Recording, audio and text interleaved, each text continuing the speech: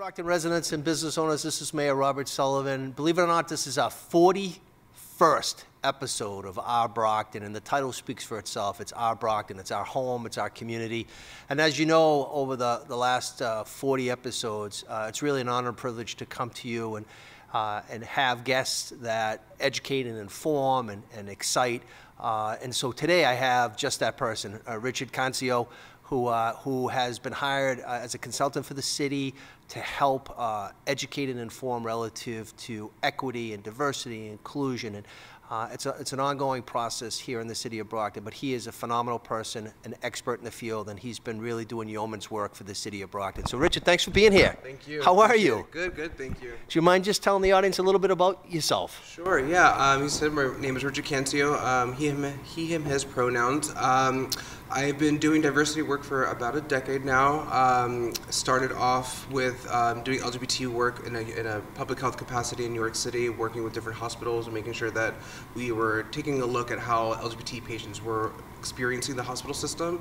And that kind of bled into looking at intersectionalities, how that also plays a role in their experiences, and looking at unconscious biases, microaggressions, all those little factors that all end up making a really large impact on patient experience and experiences overall.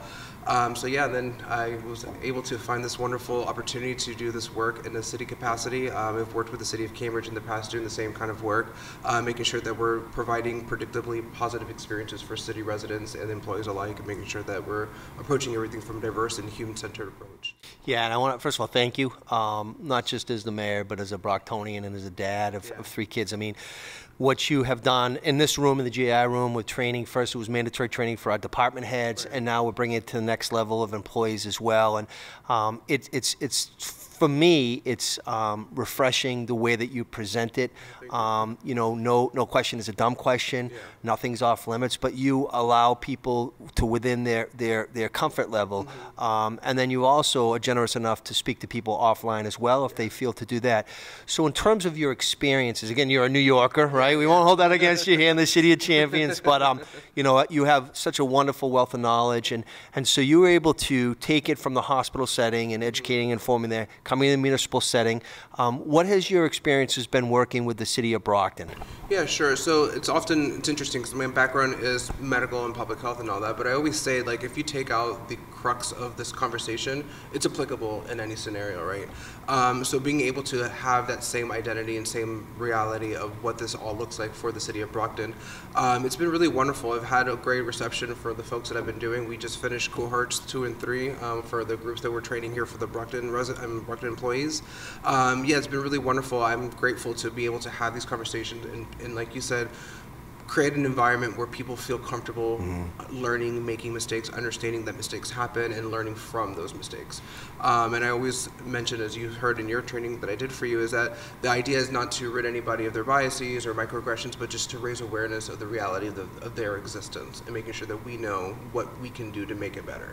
Yeah, and I think, and that's extremely valuable because it is a learning process if you articulate it to us. And you know, we as a city and as, you know, 351 municipalities in the Commonwealth, we know that change is coming.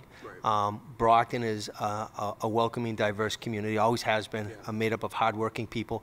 But, you know, you need to have the tools in the toolbox, right? So you can create the platform for success. And again, when I became mayor, and I think I shared this with you, the first question that was brought to me is, well, it wasn't even a question, it was a statement. It was, Mayor, you're not going to hoist the pride flag, are you? Yeah. And I said, you're damn right we're going to do that. And, you know, it's been really a welcoming community of diversity. And, you know, my view is that your experiences are helping us, right? Because we're in the people business, and, you know, we have to embrace all people. And so if someone's watching this right now and says, well, I don't really understand, you know, about diversity, equity, inclusion, LGBTQIA+, like, could you just maybe give like a snapshot of, and it's not really a fair question because it's not a snapshot, maybe just kind of like some information that folks that are watching, you know, what they should consider in the year 2022. Yeah, what I always say is, I identify as Latino, identify as a gay man, and I always say that my point of these trainings is never to get anyone to completely, fully understand the experience or the lived-in experience of someone else, because it's just not going to happen, right? I will never know what it's like to navigate this life in this world as a black man. That's not my reality.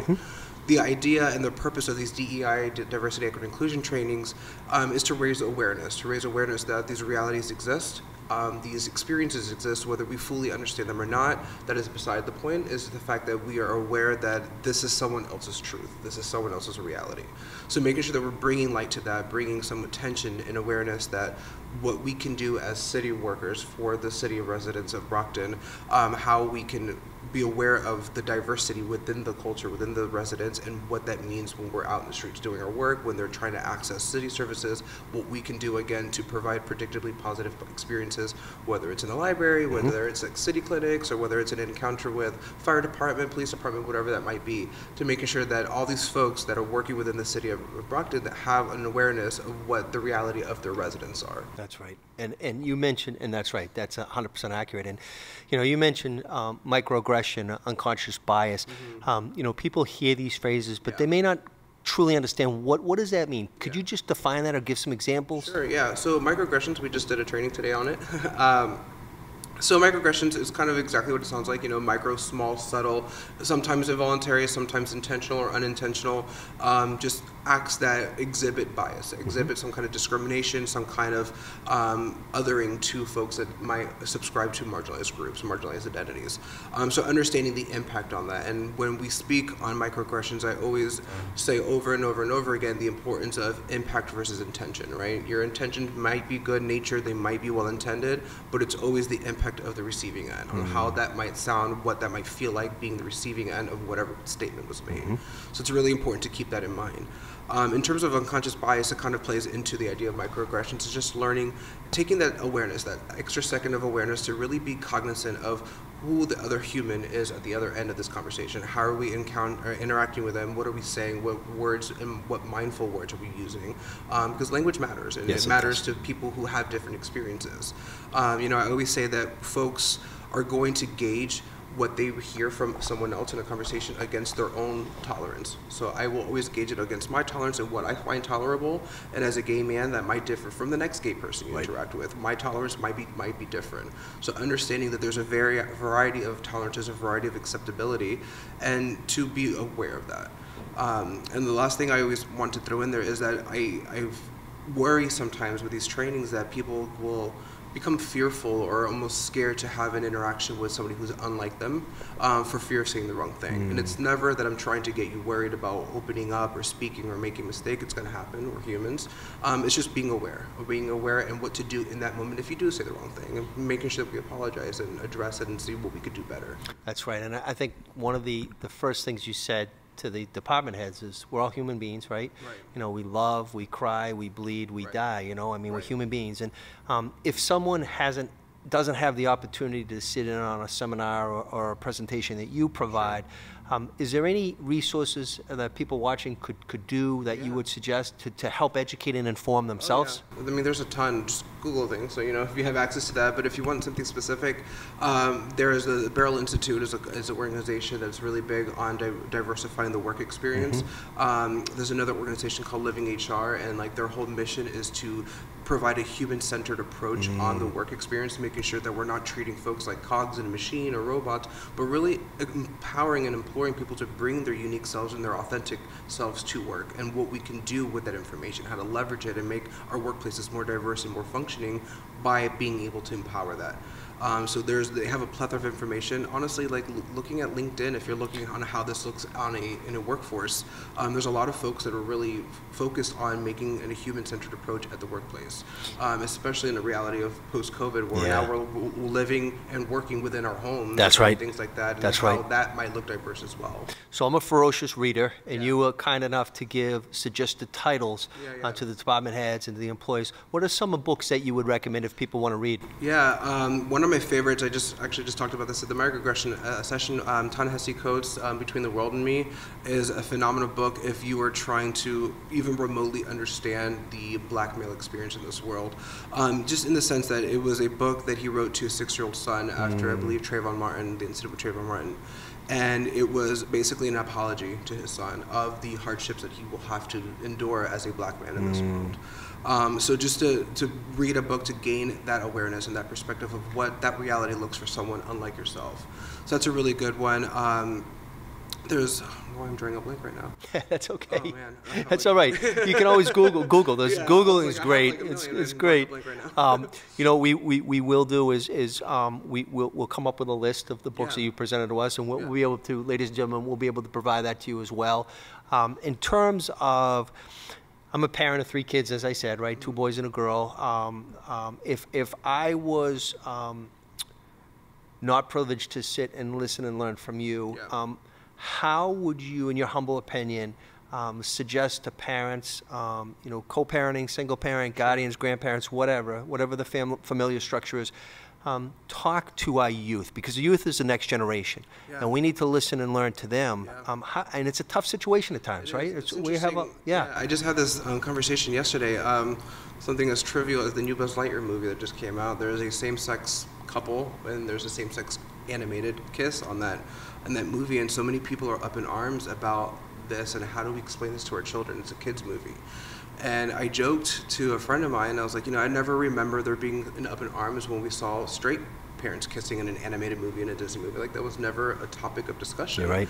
And so my friend has children, and she's like, you know, I expose my kids to this. I want them to understand that there's a variety of ways to love. There's a variety of ways that things look differently outside of what we have going on in our home.